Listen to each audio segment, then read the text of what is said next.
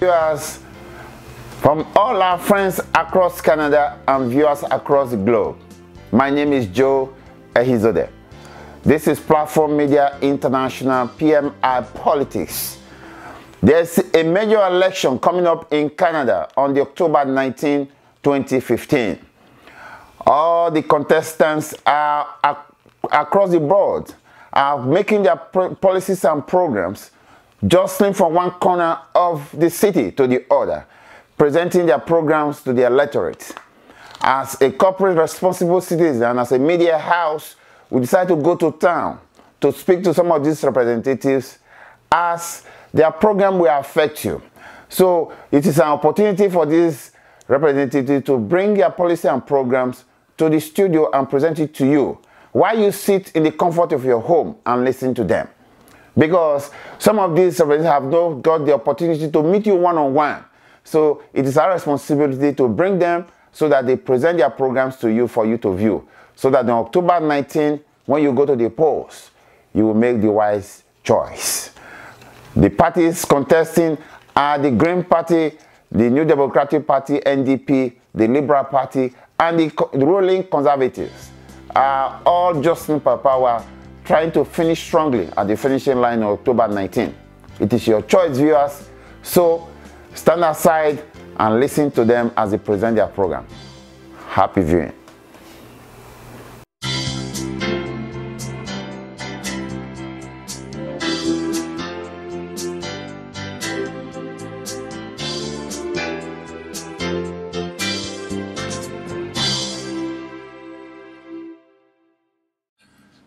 Hello and welcome to Platform Media International Election 2015 Canada. We'll be going around town to talk to the representatives of different parties. As you are aware, viewers, the three major parties contesting, or four, as case may be, Green Party, the Liberal Party, the New Democratic Party of Canada, and the Conservatives.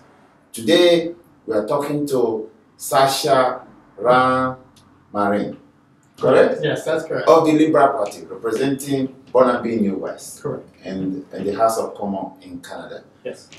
Sasha, welcome to the program. Oh, thank you very much for having me. The issues at stake in the 2015 election, October 19, anonymous, and you are one of those people jostling to the finishing line. The finishing line is October 19. Correct. And you're representing the Liberal Party. Correct. Viewers, we're coming here just to talk to you so that viewers will have a choice. You present your program so that our viewers who are watching us will be able to have something to assess you to see whether you are one of those people that can represent them in our town.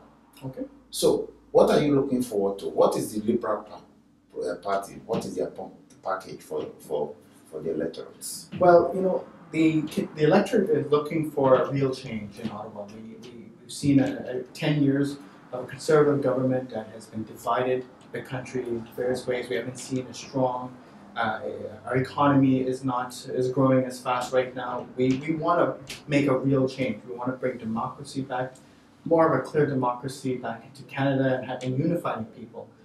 We are passionate about all the voices in Canada. And in this writing particularly, I'm running because I want to make a real positive difference here and to represent every single voice in the writing. But to answer your question, our main platform can be divided into three points, a three-strong point plan. First is to create jobs and grow the economy through our historic infrastructure investment in Canadian history. We'll invest $60 billion over the course of 10 years in additional spending in better roads, better SkyTrain services, more buses, and here in the West, you know, the congestion, the gridlock is a major issue for a lot of people. So we'll invest to ease that congestion and build a better transportation system locally. This will all create jobs. So for example, putting more money to a Patello Bridge, which is much needed. The second aspect of our plan is to grow the middle class. We're going to cut taxes for the middle class, and by asking the top 1% of wealthiest Canadians to pay a little bit more. Okay, let me just bring you onto tax on that. Of course.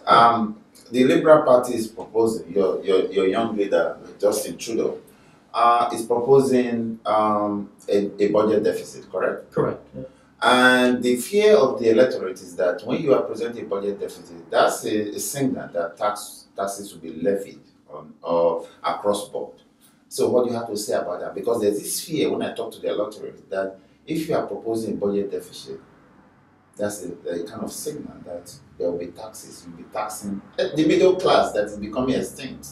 So what do you have to say about that? Well, the key thing about our platform, I mean, part of the deficit spending is the investment into the Canadian society, into infrastructure, the things that people need right now. The middle class is struggling, like you mentioned, it's disappearing. And we need to make investments now. People are suffering. People are concerned about whether or how they're going to pay for their children's education, whether they'll have enough money to retire. We need to invest now. We need to invest to grow the economy, create jobs. And we're actually going to cut taxes for the middle class. And we're going to ask the top 1% of wealthiest Canadians to pay just a little bit more in taxes. So the deficit is a modest deficit for the next 3 years. But this is an investment. It's an investment that will provide a stimulus to the economy and grow. And eventually, in the next 2-3 years, we'll see a growth of tax revenue in terms of the business that's being done throughout the country as a result of the stimulus and infrastructure. So the middle class is concerned about jobs. They're concerned about right now. How are we going to make ends meet? And these are the issues we're aware of. Okay. You're talking about the middle class. Middle class is the mainstay of the Canadian economy, right? Okay. You agree? The Pattullo Bridge you just mentioned has been on top of the table. People are discussing how to create a Pattullo Bridge. Mm-hmm. Pattullo Bridge, you agree with me, is what the middle class cross from one part of Surrey to New Westminster to Vancouver for jobs. If you are proposing building the bridge, is there going to be a toll? Well, the toll aspect of the toll it's determined by the provincial government. Okay. It's not up to the federal government to determine. However, the municipalities in US, Burnaby, Surrey have all said that the federal government has not been a strong partner with them to invest into infrastructure. Okay. And this is what I've been hearing, and what I've been talking to the community, talking to various people in the cities across the Lower Mainland, especially here in the US and Burnaby. So the federal government will provide the investment and work with the municipalities to build a new Pattullo Bridge, to build better roads, better bus services. So this investment is in place. Now, in terms of the levy, the toll, and all that, I would not support having a toll in place because that puts a chunk of your paycheck being pulled out, or whatever it may be. It actually hampers in some aspects the economy and hurts actually middle class. So I would not personally be supportive of that. But as I said, we need these investments now. People are struggling, and people need more better jobs, and also we need to ease the congestion here in the West. Sasha, looking at your name, you must be either an offspring of an immigrant, or you're an immigrant yourself, or first generation immigrant, or but in the past, the Liberal Party is supposed to be made is caters for the needs of immigrants. Yes. Yes, and that's true. So, my parents, I'm a second generation Canadian. I was born in Canada, but my parents immigrated from Trinidad and Tobago, which is in the Caribbean, in the mid-70s. And the Liberal Party at the time, under Pierre Elliott Trudeau, Justin Trudeau's father, understand the importance of immigration and immigrants coming all over the world to come to a better life, for a better life in Canada, but also to build and contribute to the economy. I mean, my parents had business, they employed people, they provided jobs, and contributed effectively to the community. And we need to have a government that understands and embraces a variety of cultures, because as Mr. Trudeau said in the second debate, a Canadian is a Canadian is a Canadian. There's no division. We need to embrace all different cultures. It's supposed to be all inclusive. It's a diverse country. Right. There's this fear that the central government policy lately has not been too friendly to the immigrants. Yeah, that's what I hear. I mean, on the field, I feel that.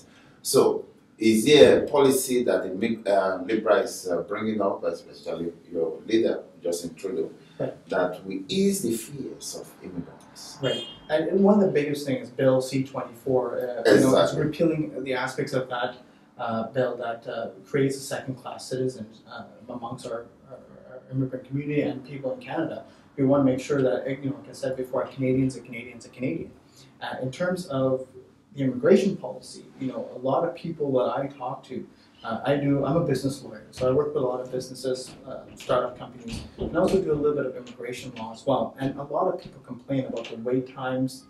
Sometimes you have to wait 2-3 years for your application to process. Yes. And that shouldn't be the case. We need to invest, and we're committed to investing into the immigration and citizenship to ensure those wait times can be reduced and it's more efficient. We'll also double the family unifications from 5,000 to 10,000 to bring your parents and grandparents to Canada, because when the family's together, everyone's happy, everyone's more unified. That one I want to quickly, that's a follow-up. Let me ask it from a selfish point. The minority group. You're riding Burnaby New West. I'm sure if you take a view about the demographics, there's this movement of the minority, especially the black population, African immigrants or the black population. They tend to be moving east. What I mean by moving east, moving down out of your riding to Surrey, Chilliwack, and all that. I'm sure if you take a look at it, that is what has been happening recently. Yeah. And what I feel like I'm getting from them is that New West is not a very friendly place for the black population. What do you have to say about that? Well, I think it goes to the question of solidarity with different cultures. Personally myself, I'm in solidarity with the black community. I am, well, not right now because I'm running in the election, but I'm the treasurer for the Canadian Association of Black Lawyers. And I'm in solidarity of supporting black lawyers or black students, law students, who are entering the profession to get whatever mentorship or whatever activities or seminars, etc., so that they can grow in their careers. But in terms of your question, in terms of New West, and if that's the case, I think a lot of the aspect is the overarching principle of education and awareness of each other's cultures and embracing that within the communities. And I think, working with the municipalities and local organizations to, celebrate Black History Month and make sure that it's actually front and center, because that's a very important month. Yes. And that will bring a lot of awareness to people in the community and be more accepting and knowing more of the history of the black community. Okay. Thank you very much. How are you feeling about the election? A few days to go. How are you feeling? What are the feelings you're getting from the field? I'm feeling really good. I think this election is going to be about real change, and I feel the Liberal Party of Canada has a real strong plan to make Canada a much better country. And Canada is an unfinished project, and we can all work together to. It's the road under construction. Yeah, exactly. We're gonna build a better country, and we have a good plan to do so. Now, I look at you. Look at your leader. It's quite young, and I also see you. Is it a thing that the Liberal Party is made for the youth? Well, we want to include the youth in part of the government and politics as well, because in the last election, ages between 18 to 30, only about, I think, 30% of eligible voters came out and voted. So it's all about, getting the youth prepared to vote and being involved in politics. Are you reaching out to the youth because they have to be enthusiastic to vote? Exactly. We have to be providing them what's really going on and actually showing them that their vote is their voice, and that voice is a part of what kind of candidate they want to have in the future. So that's important. So I wish you the best of luck. Thank you very much. All right. Thank you. My pleasure. Thank you. So, little viewers, that was Sasha Ramnarine, representing Burnaby New West at the federal elections, and his party on the platform of the Liberal Party, led by Justin Trudeau. And you've heard him, and I guess he has made enough points for you to make up your mind on October 19th. The issues are there for you to see and make up your mind. And I wish Sasha the best of luck in the elections. And I hope if you win, we'll be here to celebrate. Of course. If not, there's another day. Exactly. Okay? See you at that time. Bye.